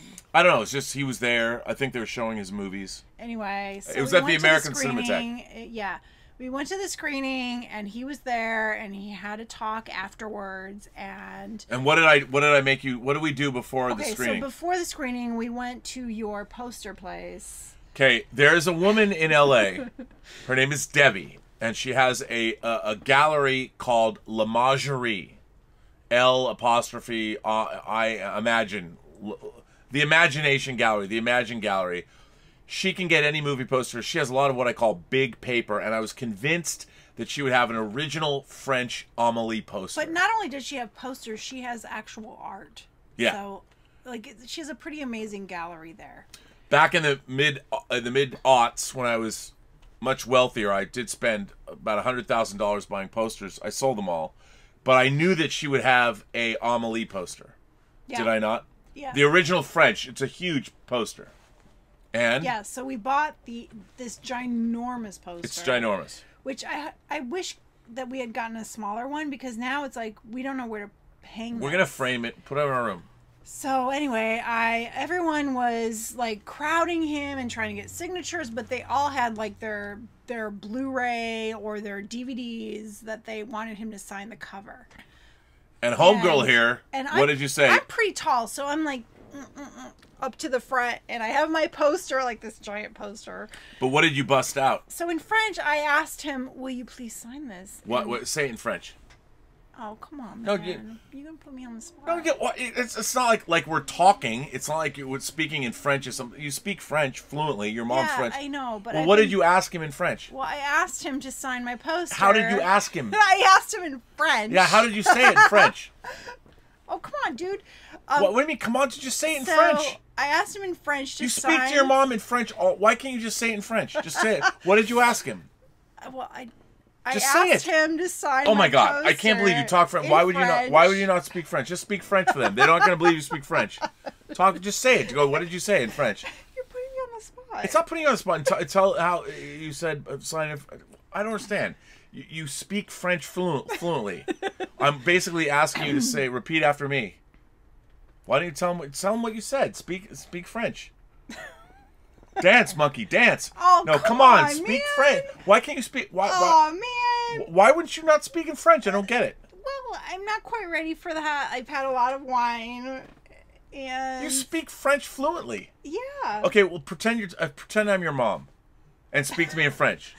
I'm okay, Josiane. Anyway, just say in French. Say something in French. Anything. I don't understand why you won't talk in French. Why won't you talk? Just say one thing. You're putting me on the spot. But how is that putting you on the spot? You actually speak that language. You're embarrassing me. Just say anything in French. I'm embarrassing you. Yeah, speak it. Your people are going to be like, oh, you didn't really...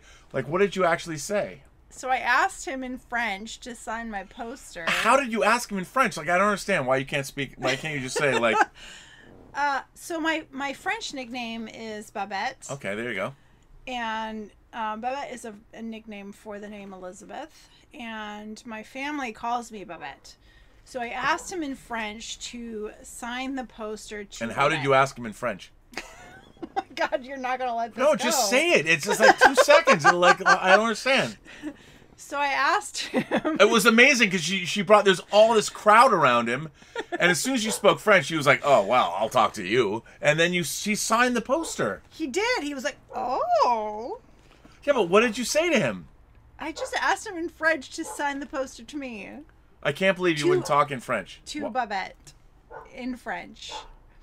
And he was impressed, I have to say. I can't believe you just won't. Why won't you talk in French? Maybe another episode at the beginning when I'm not so.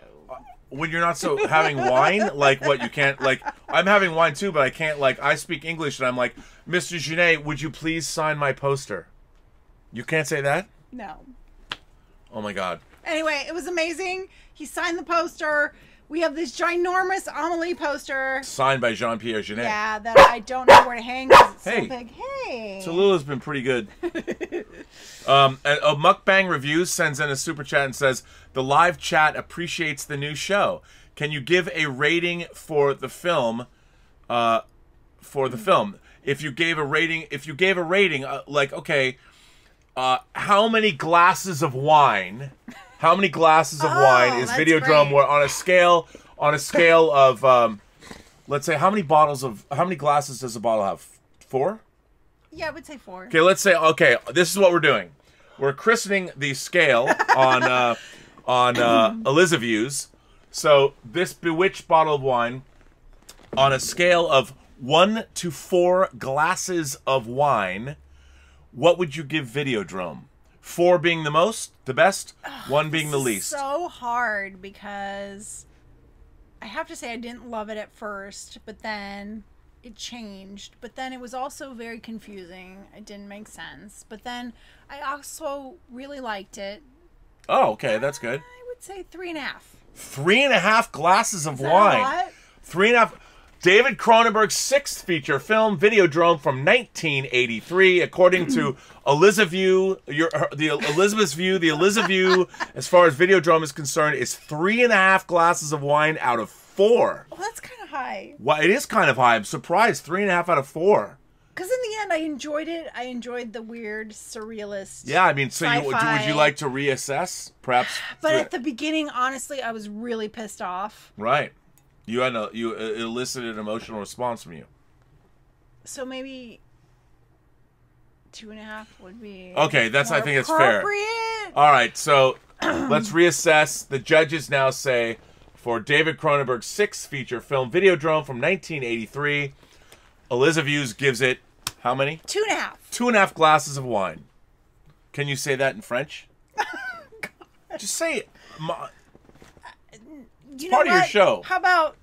Well, I don't understand why you're not. I listen to you speak French how all the about time. How about we do like Davey 504 and if you subscribe, if we reach how many people are already. This is already my channel. I will speak French. Okay, fine. If the Burnett Work gets 25,000 subscribers, and that's close. It should be higher than that. No, but that's because you're almost to 25,000 subscribers. Well, okay, but you can speak French like since you were a kid. Let's say it's not a big reveal. Okay, fine. It is a huge reveal. On our first, okay, fine. Let's say 50,000 subscribers. That'll take another year. We don't have to go that high. Let's say 30,000 subscribers, and I will speak French. What would be really interesting is at 30,000 subscribers, if the Burnett Work gets 30,000 subscribers, we'll do a show where she only speaks French. Oh, no. That's too much.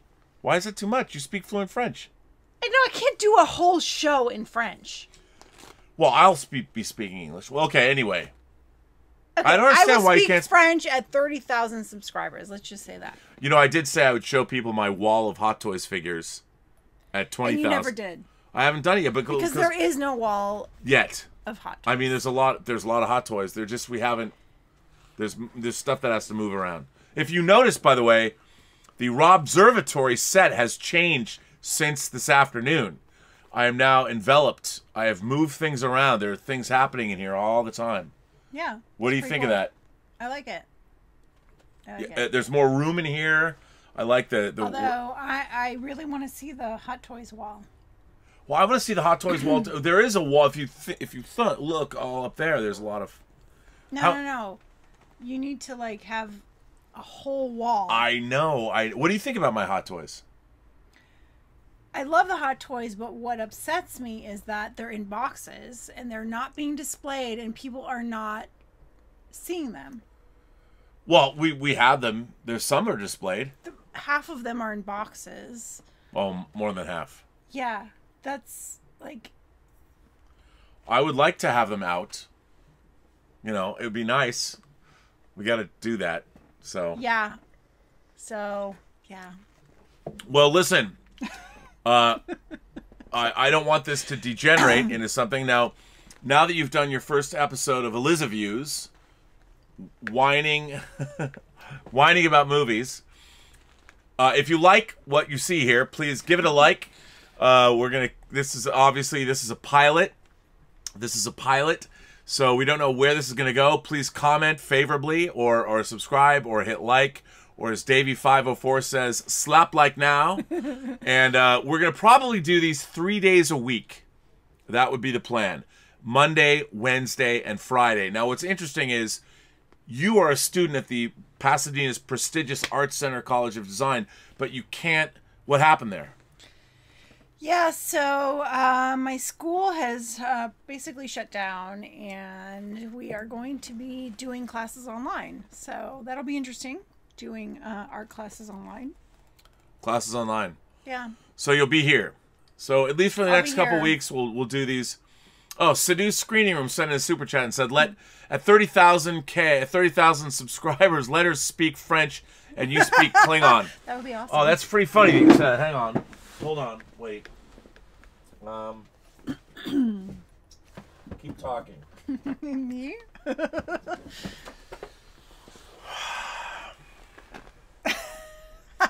Just so you know, I'm not some dilettante.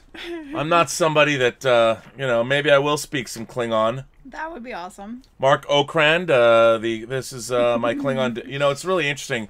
I have lots of, you know, I'm also going to start doing a new show, these short 10-minute videos called the Robservatory, Off the Shelf in the Robservatory, where I'm just going to riff on something I have. How much stuff do I have here? Oh my God. You guys have no idea. Like, this is just like, this is like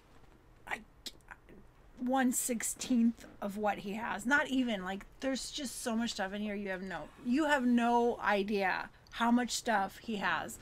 And what frustrates me is that he needs to be sharing all of this stuff. Sister Harrow in the chat says, can you drink tequila next time? Oh, tequila sounds good.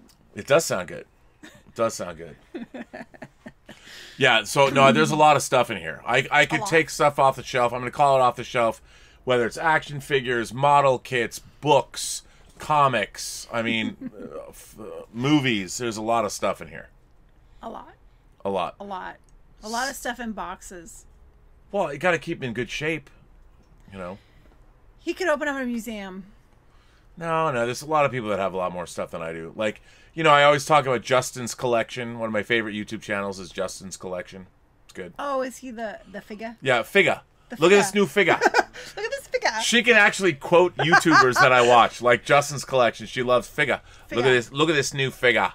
Yeah. By the way, I recommend anybody who's interested in hot toys subscribe to Justin's channel, Justin's Collection. I love everything he does. It's great. Oh, it's worth just hearing his accent. Oh yeah. Sam O'Neill sent in a super chat and said, I don't know if you've answered my stream elements message yet. I just tuned in, but screw it, I'm drinking tonight. Let's go! Hashtag drinks for Rob. Sam, we did answer your question. You were the first. You had already sent in this chat, and we talked about, actually we talked about it for a long time, whether or not we kind of disagreed. Like, I was telling you to like not risk it, and he was telling you to just I said, Sam O'Neill, you should drink. And basically bathe in whiskey. Yeah, I said what you got to do is get some whiskey and some beer, but maybe get a little vodka that you can just dip your fingers in and keep doing like this instead of Purell. Just, you know, get some. By the way, you're in Brisbane, I mean Brisbane. I haven't been to Brisbane. I've been to Tamworth, Australia. So. I'm glad. Oh, wait. Sister Harrow sent in a super chat saying contribution to the next wine bottle. Yay! I know. I'm a little wine. I'm a little out of wine. Yeah. This is really good wine. This is a fantastic drop. And we can't get $50 bottle wine. Well, look, we're not going to do that. We're not going to buy it. We were at the grocery store. It was like the fall of Saigon at the grocery store. And I picked this. It's Bewitched, obviously. This is a great Pinot Noir. It's very good. It's very good. See, look, you had a little bit more wine. You're a little bit more loose now. It's good. We got more people watching. Sister Harrow sent a super chat to buy more wine. Totally. Which is fantastic. You know, I've been rearranging the Robservatory. It'll be great. Yeah. So Sam O'Neill, you know, answering questions, which is all good. So ultimately, as we bring this first episode, our pilot episode... Are you sure you got all the super chats? Because you often miss... No, I got all the super chats. Wait, how do you... Oh, see, look at that. How do you look at all of them? The super chat... No, we got all the super chats. Let's make sure. We did. Okay. We got all the super chats. I love that somebody sent... I love that Robert Meyer... Oh, we just got another super chat. Another super chat came in. Oh, Richard, thank you for that. Richard Ganther sent in a nice super chat and said, coming in late, my God, I love this. Thank you. Well, okay, wait a minute. Can you do me a favor? What? Okay, see that cabinet over there? Yeah. Can you open that cabinet? What's in there? Just go up there and since you love this, we'll just keep going. Just slide. No, other way. Slide it. No, other way. Slide. Okay, grab that container. Grab that can that's right there. Yeah. There you go. Yeah. So sit down. We've got Santa Monica Brew Works Beach Brewed. So, as you can see, I'm out of my wine. Wait, what is that? It's beer. I don't drink beer. You should drink beer. No, I don't drink beer. Why not? I don't like it. You don't like beer? I don't like beer. You want to try this? Not really. It's not an IPA. Well, I'm not quite done with my wine. Okay, well, since Richard Ganther is here and sent in a super chat and said, "Coming in late, my God, I love this. Thank you." Well, Richard, since you came in late, here's to you, sir. Here's to you. Cheers to that. I wonder. Cass Graphics sent in a super chat and said, "Donation to help you get IKEA shelves to display your hot toys." That's the problem. Okay. He has glass shelves for his hot toys, but he doesn't like them, which I think they're perfectly fine. Look, you got to see him. Here's what I want to do. I appreciate, by the way, thank you for that. Yes, thank you. I do want to get, like, Billy... I have probably...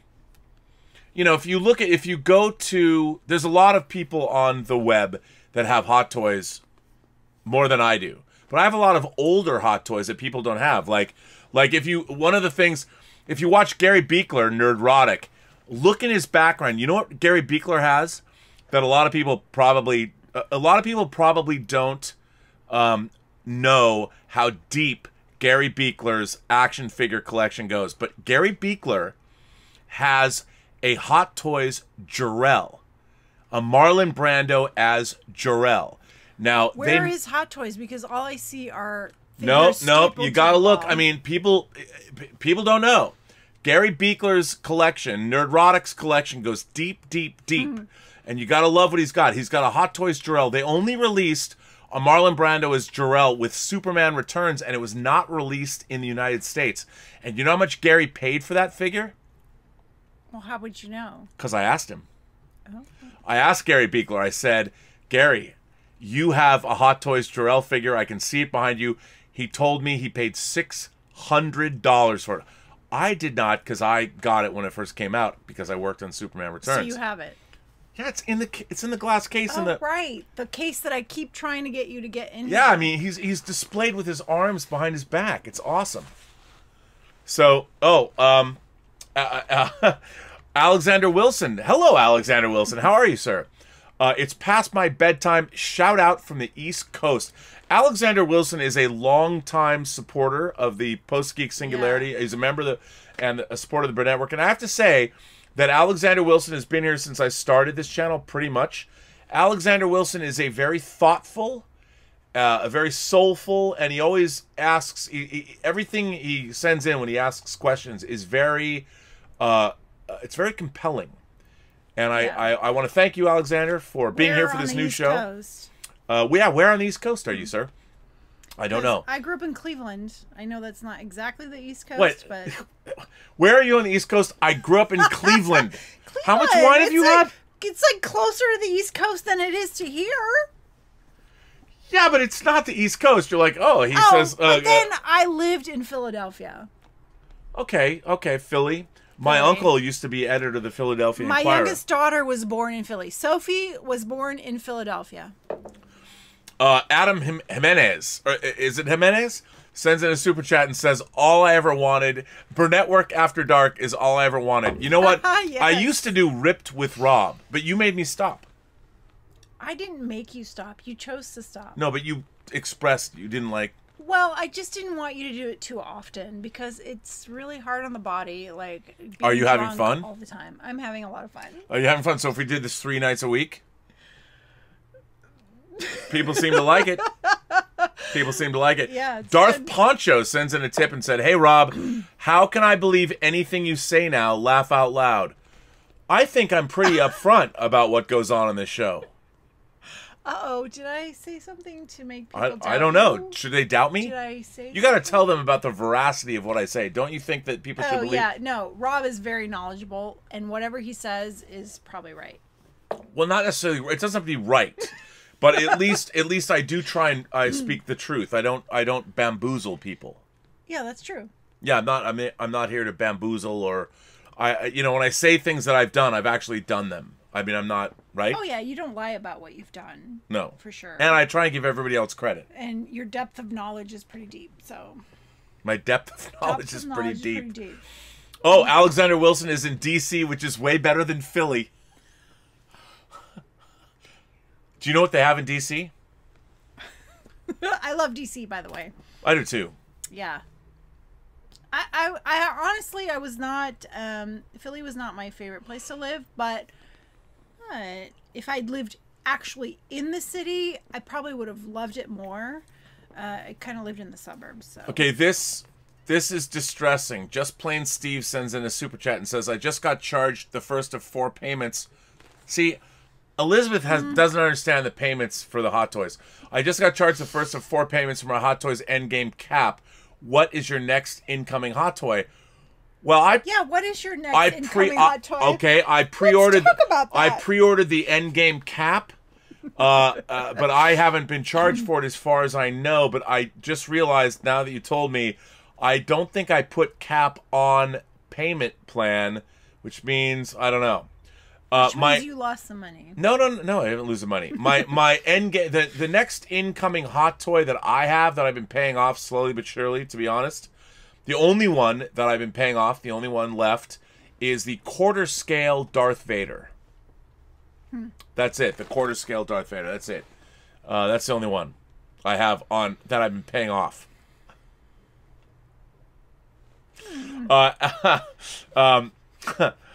Cast Graphics sent in a super chat and said, I live in the International District in Seattle.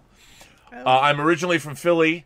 Downtown Seattle is a ghost town. I'm still going to the cinema tonight. Well, Cast Graphics, as you might know, I am from Seattle. I grew up on Mercer Island. And every December 25th, we celebrated Jewish Movie Day.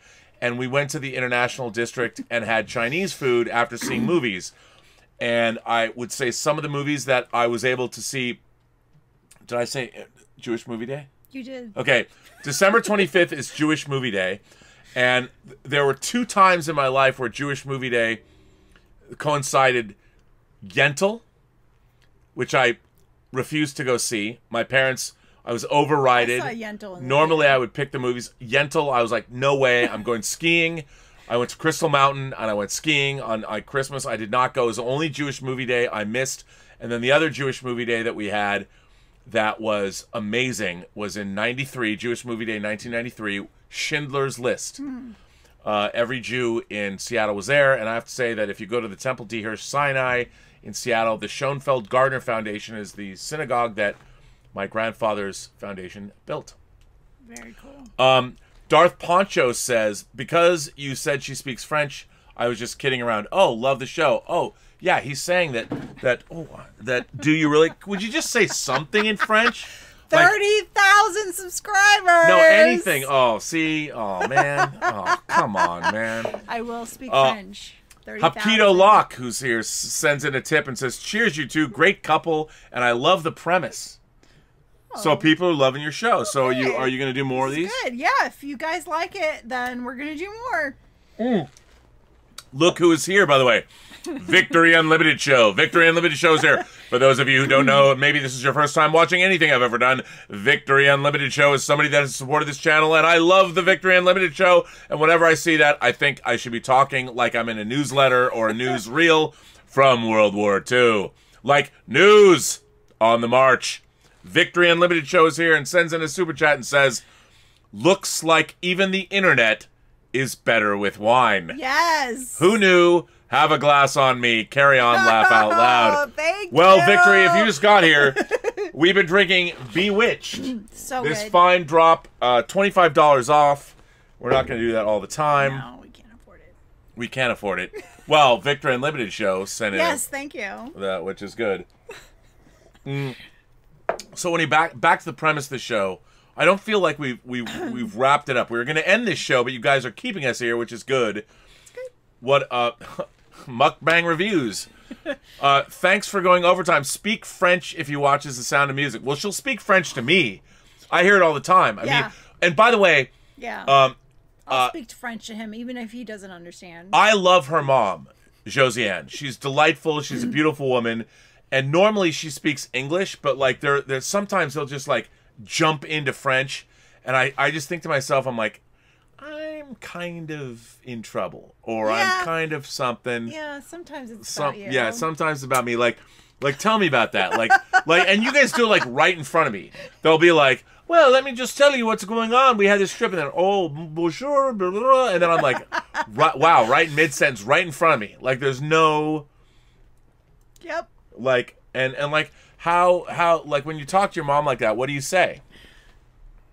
Well, it depends. Like, what, like, give me an example of... when normally it's not about you. Like, when your mom jumps into French, like, what's do you guys have French sayings? Like, what would you say to your mom in French? No, I won't reveal that until 30,000 subscribers. Oh, my God. Oh, my God. Slap like. Wait, swag props? Oh, my God. Okay, do me a favor. Can you hand me... See the book that's right there? Oh, yeah. Okay, grab that. Just... I don't want to knock the microphone. No, it's fine. We'll bring the microphone up. Okay. So, my boy Cal in Indonesia, swag props on the Etsy store. Sorry, Gilbert. So, swag props, it's just gotten a little dusty. Let me dust this off because I've been moving things around. So, my boy swag props, Cal. So, I have a fanatical attachment to the movie The Ninth Gate. Roman Polanski's The Ninth Gate. And I don't know why. I just do. Now, I mean, you watched The Ninth Gate. Yeah, we watched it together. So, Cal, this guy, swag props, Cal from Indonesia, he has an Etsy store, and he makes prop books. Now, he has sent me, I started talking about his work, I couldn't believe it. He makes a beautiful reproduction of the Kingdom of the Nine Gates from the Ninth Gate, which I thought was insane that anybody even made that. And then one of my favorite things in the world is Watchmen. And Cal, swag props, who's sending me a tip. Love the new show. You guys are just adorable. Finally, a show I can watch live during the day where I'm at. He made Rorschach's journal. Now, I got to tell you, he makes the Grail, Henry Jones' Grail Diary from Last Crusade. If you open this up, now... These books are amazing. These As books, an artist, I can tell you, like, these I mean, if you want to give somebody an unusual gift, I mean, he makes... You can't really see... I mean, these things feel real. But if you look in them, I mean, he has all the information. I mean, these are so unbelievable. I mean, he's got pictures. He goes through... They are like the coolest things ever. And he makes a bunch of different ones, and they're so beautifully made and so painstakingly put together. That's who Swag Props is, and I keep his prop books. You know how much I love them. They're amazing, and the leather covers, like, they're just wow. I mean, it's Rorschach's journal, and what he did was he made a combination of Rorschach's journal from the movies and the comic book, and it's just brilliant. It's amazing. But what's even more amazing is that a human being thought about doing this yeah. and makes them. So go to Swak Props, and I guess Swak is the South Island. Oh, it's Malaysia. Did I say Indonesia? It's Malaysia, right? Am I getting it wrong? Cal, I'm getting it wrong. I think it's Malaysia. It's Swak is south, right? So it's a South Island. But I mean, it's unbelievable. You've got, he even included like a pencil and the rubber bands. It's just, anyway, I talk about him all the time. Oops, I dropped it again. I dropped it. Sorry. On Gilbert. I did. Not the book. No, but it's amazing. Garen Gillum sent in a super chat. I've been here from the very beginning, but Rob has never called me a long-time imagination connoisseur. Elizabeth, help me out here. Laugh out loud. Well, Garen Gillum is a long-time imagination connoisseur. There you go. Look, first of all, okay, if anybody is new here, we, the Burnett Work, we have the best community on YouTube. The best. The best. And look, I say that, and I know a lot of people have a good community, but we really do have the best. When I say we have the imagination connoisseurs, and Garen has been around for a long time, I mean, I have moderators now that we're watching. I met Detective Jim Boyers. He was a watcher of the channel, and he sent me a letter that was very touching, and it was amazing. And now he's a moderator, but I've never met Detective Jim. but I feel a kinship to him. But if hopefully he'll get, now that we have another chance to go to England to go see Die Another Day, perhaps he will get his passport. But I really believe this community is great, and I wanted, I wanted to expand it. I think Elizabeth's show, Elizaviews. So why don't you talk? I mean, rather than let me talk, what do you think of? I mean, Elizabeth, talk about buying me this microphone. Oh, yeah. So Rob has been on the internet for quite a long time, and several of us have been telling him to have his own show. So finally, last year at Christmas, I was like, you know what? I'm just going to buy you a microphone. And that's all you really need to, like, start your own show. Because, like, he has so much knowledge. And Well, you need cameras. Okay, but that's part of your computer. At least the initial camera. And you have cameras from... I have cameras, but look at that. Hey, look it up there. Hey, look at that widescreen. We're like... Well, yeah, so I got on the microphone, and then he just took off and did his show, and here we are. 300 and how many? Today was episode 360 of Robservations. There you go. And so Garen, yes, Garen is an old-time, old-school imagination connoisseur, as much as somebody can be an old-school imagination connoisseur after, what, 15 months? So, yeah, so 15 months. Yeah. Which is... You almost have a whole year full of episodes.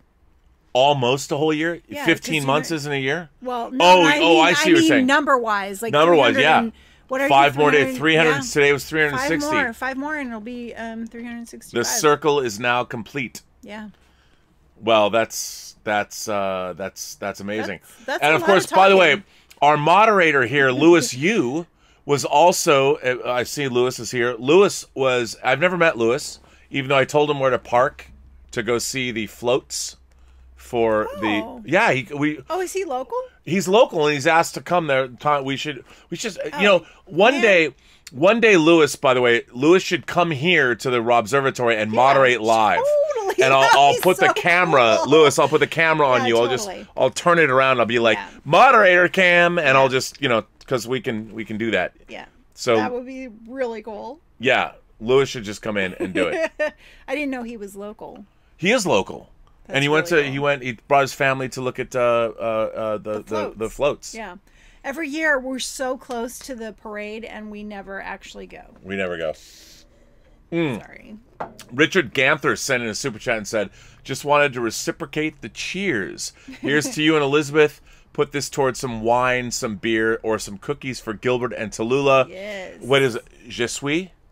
Yes. Je suis le Post-Geek. Say that. Oh, you can't say it. 30. Let me try it. How's my accent? Je suis le Post-Geek singularity. Is that okay? What do I have to do? How is it? Je suis le. Yeah, that's good. Je suis le. Yeah. Je suis le Post-Geek singularity. So that was good? Yeah, that'll be okay. Look, Lewis Yu says, let's do lunch one day. Yeah, totally. Well, yeah, we can. So ultimately, now you're a little bit looser. You're a little bit. I know you're a little. Well, are you? Totally. Do you feel better now? Yeah. Are you enjoying yourself now? It is Friday night. I have been working. I've been in here all night cutting the. What have I been doing? Tell people what I've been doing. Oh, okay. So, making documentaries for The Hills Run Red. And what is The Hills Run Red? The Hills Run Red is a horror film that you produced about 12?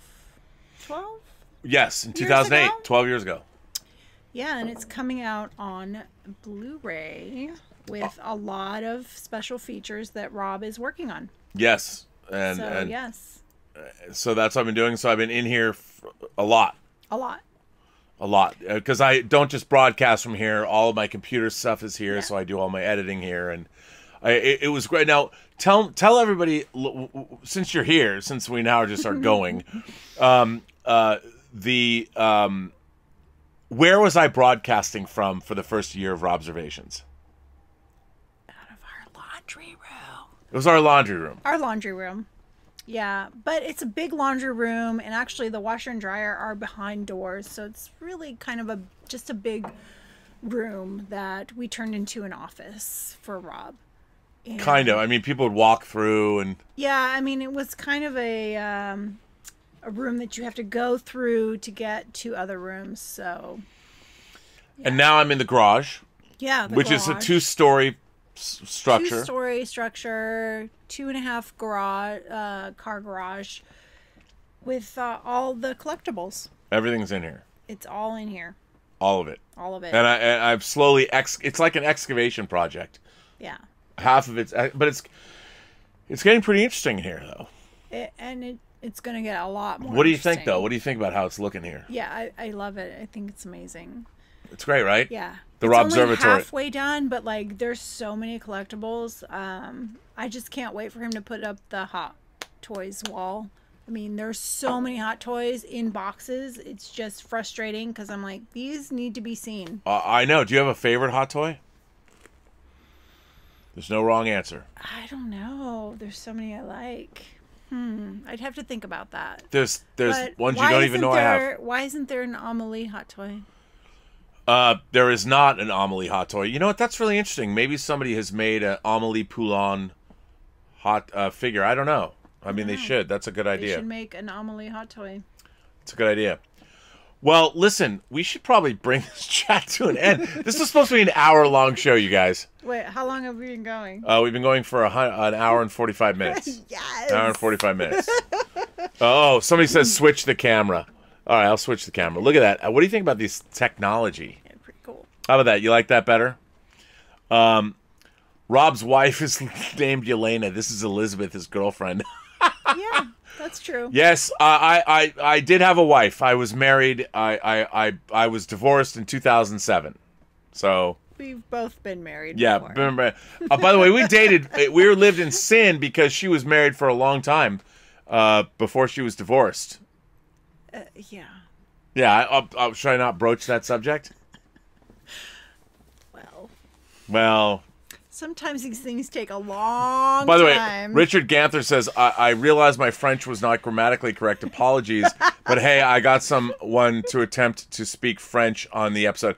Dude, 30,000 subscribers. I directed 5 episodes of a show called Femme Fatales. That was grammatically incorrect.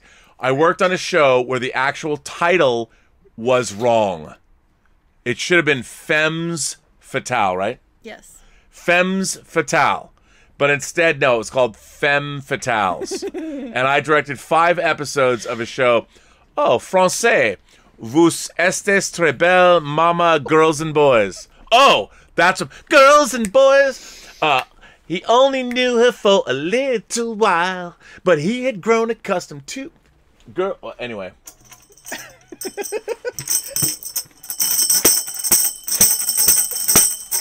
This is an actual, I bought this tambourine at a Prince show at the Staples Center.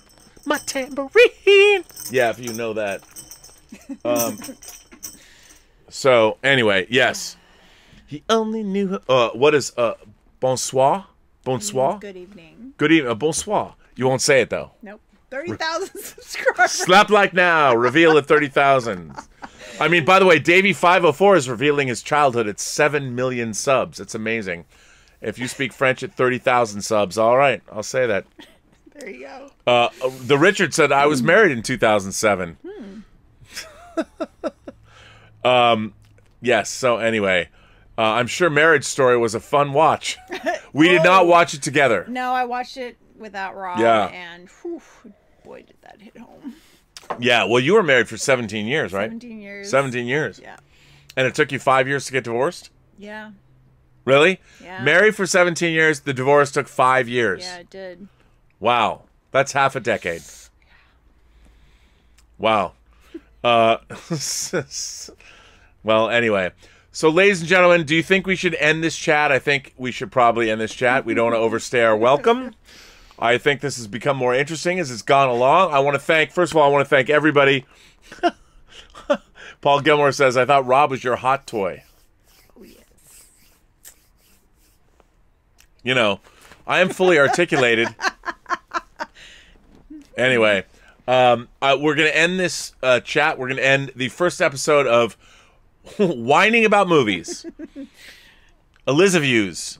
Robservations teamed up with Elizaviews. How do you feel about, why don't you tell everybody, what is this your show? You've been on the show once before, San Diego. Yeah, that was fun. How Elizaviews, are you down with this? You going to do more? Yeah, this is super fun. Super fun. Super fun. And you guys will have to tell us whether we should do this more. Let us know. Let us know. I mean, all those things. All right, I'm going to bring this chat to an end. This show, the first episode, this is actually the pilot episode of Whining About Movies. And remember, I just want to end our... we got to say that, remember, this episode was about David Cronenberg's sixth feature film, 1983's Videodrome. This is the Criterion Blu-ray. I highly recommend it. And we drank this bottle of bewitched wine from the Russian River Valley. Yep. I want to give I want to explain, we were not paid to do this. We made this up on the spot. I showed Elizabeth this movie last night after I thought about it for about 27 seconds. And I'm like, ooh, let's watch this. So this was not something that anybody paid us for. This is not an advertisement in any way, shape, or form. This was just something we wanted to talk about tonight. And hopefully, if you guys like these shows and we get a good response, we will be doing these on Monday, Wednesday, and Friday nights at 8 p.m. Yep. And looks like you have one more super chat. There is a super chat. I have not. Garen Gillum says, thanks for that, Rob. Now I can build that Kubrick-class USS Burnett for you. Joking. I was going to do it anyway. Well, thank you, Garen. I really appreciate that. So, as always, I would like to say, first of all, thank you to the Burnettwork moderating staff, the Honorable Mayor Mike Bodden, of course, Detective Jim Boyers, Greg Smith, Lewis Yu, who's been here tonight. Thank you, Lewis. And, of course, Jordy Lyons, who was also here earlier. I want to thank everybody that supports the channel. Please, if you like this, hit like, hit subscribe. Please comment. And, you know what? I just want to be clear. I am not going to take any suggestions of movies I should show Elizabeth because she'll figure it out. So if you put, like, you should show Elizabeth this movie, then she'll know. The whole point is I want her to see movies that she's never seen before. And it also helps me dive into I have to think, like, what do you guys like? And that's how I want to do it. And I want to give a shout out to The Richard, who is our moderator on the Post-Geek Singularity Facebook page. All of you should run over there if you haven't already. I really like I participate in the Post-Geek Singularity Facebook page, but I'm not the administrator. The Richard does a great job. There's a lot of great conversations going. I love what people post. So if you go to Facebook, the Post-Geek Singularity, and Elizabeth, where can people find you on social media? Okay, so my Instagram is egbell, B-E-L-L-E. Facebook, I'm Elizabeth Bell, B-E-L-L-E. Twitter is, what is it? Elizabeth Bell. Elizabeth Bell. Spelled E-L-Y-S-A-B-E-T-H. B-E-L-L-E. All right, and for me, you can follow me on Instagram at Robert Meyer Burnett, or you can find me on Twitter at BurnettRM, or you can obviously find me here on YouTube. And you can always send letters. By the way, I was told by Mike Bodden today that there are about 30 letters that had been, there was a snafu about, so there are 30 letters I'm behind on that I'm probably going to try and get through all tomorrow on Robservations. So if you've sent me a letter recently and I haven't read it, that was the reason why. And I'll be back tomorrow at noon. We've got a little new configuration for the Robservatory here, which I really like. And, of course, I really do like the wide frame. Things are changing, and we will get the Hot Toys wall, won't we? Better. I know, right? Everybody wants to see the Hot Toys wall, yeah, and they will. People need to see the Hot Toys. They need to see the Hot Toys wall. Absolutely. Well, I want to thank everybody for supporting the channel. I want to thank everybody for their kind words and generous support on Twitter, on Facebook, on all kinds of social media. And I hope you all liked this first episode of... Well, you know, we're whining about movies, and we're going to continue to whine about movies. And now that Elizabeth is a little bit loosened up, little, you know, it's good, right? You drank your courage. It's better now. Totally. Whining about movies. Eliza Views, Robservations, and Eliza Views. I want to thank you all for being here. And I want to say that, remember, every person you meet, what do they have? They have a story to tell. That what? That you have to hear. Right. All you have to do is listen. And hopefully, Eliza Views will bring you even more stories if I can get her to speak French. 30,000 subscribers. 30,000 subscribers, she'll speak French.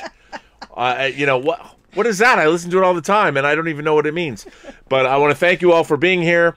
And as always, I will just tell you to have a better day.